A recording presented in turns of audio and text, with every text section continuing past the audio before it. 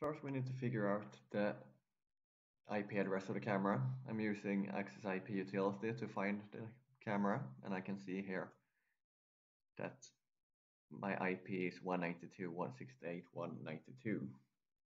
Next thing we're going to do is that we need to have Access Media Control installed.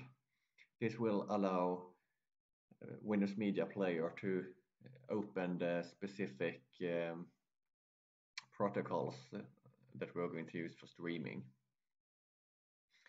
The protocol that we are going to use is RTP over RTSP over HTTP, since this is only using the standard HTTP or HTTPS port, and it also allows us to do encryption by using the protocol over HTTPS. So I will copy this address and I will open Windows Media Player.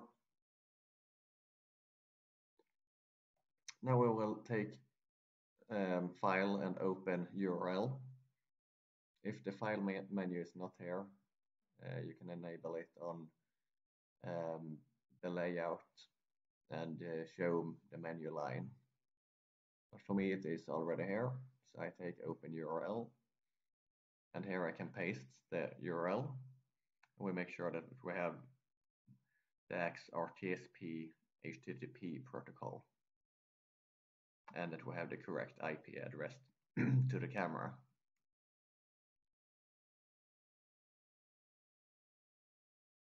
Then we need to have a username and password that is allowed to, at least as a viewer.